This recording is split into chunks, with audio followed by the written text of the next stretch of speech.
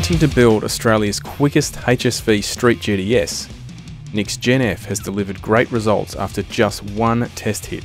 GMF Performance has been behind piecing together the combination, which consists of a cast iron 427 cube LS, fed by a huge Whipple 4-litre supercharger running up to 19 psi. Backed by a Hasty Auto Trans Turbo400, Nick drove the car to the track, where power was limited to around 850 wheel horsepower. The big GTS looks set to run even quicker given more track time.